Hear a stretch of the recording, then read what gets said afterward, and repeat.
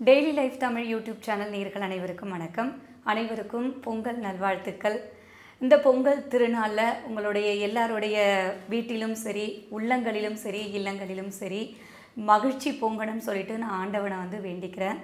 தை பிறந்தா வழி பிறக்கும்னு சொல்லுவாங்க. ஸோ இந்த தை பிறக்கிற இந்த நல்ல நாளில் நீங்கள் நினச்ச இல்லை சாதிக்கக்கூடிய எல்லா எண்ணங்களும் எல்லா முயற்சிகளும் நிறைவேறணும் அப்படின்னு சொல்லிட்டு இறைவனை நான் வேண்டிக்கிறேன். பொங்கலோட வரலாறு உங்கள் எல்லாருக்குமே கண்டிப்பாக தெரிஞ்சிருக்கும்.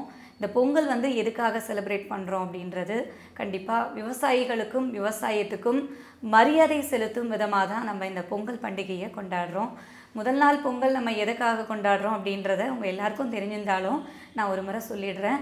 ஸோ விவசாயிகள் தாங்கள் வருஷம் ஃபுல்லாக அவங்க விளைவிச்ச நெல்லை அறுவடை செஞ்சு அந்த புது நெல்லை சூரிய பகவானுக்கு படையலிட்டு பொங்கலாக படைப்பாங்க. அதே மாதிரி அவங்க விளைவிச்ச காய்கறிகள்லாம் வச்சு அதை இறைவனுக்கு சூரிய பகவானுக்கு படைச்சி சூரியனுக்கு நன்றி சொல்லி விவசாயிகள் சாமி கும்பிடுவாங்க. ஸோ இதுதான் ஃபஸ்ட்டு நாள் பொங்கலோட ஒரு அர்த்தம்னு சொல்லுவாங்க. ரெண்டாவது நாள் மாட்டு பொங்கல் எதுக்காக கும்பிடுறாங்க அப்படின்னு பார்த்திங்கன்னா, வருஷம் ஃபுல்லாக விவசாயத்துக்கு உழவரை மாடு நமக்கு உதவி செய்யுது. ஸோ இந்த மாட்டுக்கு நன்றி செலுத்தும் விதமாக தான் மாட்டு பொங்கல் அப்படின்னு சொல்லிட்டு கொண்டாடுறாங்க. மூன்றாவது நாள் காணும் பொங்கல் எதுக்கு கொண்டாடுறாங்க அப்படின்னு பார்த்திங்கன்னா, வருஷம் ஃபுல்லாக விவசாயிகள் விவசாயத்திலேயே வேலை செஞ்சுக்கிட்டே இருப்பாங்க. அவங்க எங்கேயும் வெளியெல்லாம் போக மாட்டாங்க, சிட்டியில் இருக்கிறவங்க மாதிரி. ஸோ அந்த ஒரு நாள் அந்த காணும் பொங்கல் அப்படின்றது எல்லாத்தையும் போய் காணற பொங்கல், அதாவது எல்லாத்தையும் பார்க்குறது, சுற்றி பார்க்குறது. அந்த விவசாயிகள் என்ன பண்ணுவாங்கன்னா, ஒரு நாள் அவங்க சொந்தக்காரங்க வீட்டுக்கு அந்த அன்னைக்கு போவாங்க. இல்லை பக்கத்தில் இருக்க அவங்களுக்கு பீச் பக்கத்தில் இருந்ததுன்னா பீச்சுக்கு போவாங்க. இல்லை பார்க் பக்கத்தில் இருந்ததுன்னா பார்க்குக்கு போவாங்க. உறவினர்கள் வீட்டுக்கு, கோயிலுக்கு, குளத்துக்குன்ட்டு இப்படி எல்லா இடத்துக்கும் போய் அந்த விவசாயிகள் அவங்களோட காணும் பொங்கலை செலிப்ரேட் பண்ணுவாங்க. ஸோ இதுதான் காணும் பொங்கலோட அர்த்தம். ஸோ இந்த பொங்கல் தை திருநாளில் உங்கள் எல்லாருடைய மனதிலும் மகிழ்ச்சி பொங்கணும். எடுக்கிற காரியங்கள் எல்லாமே வெற்றி அடையணும்.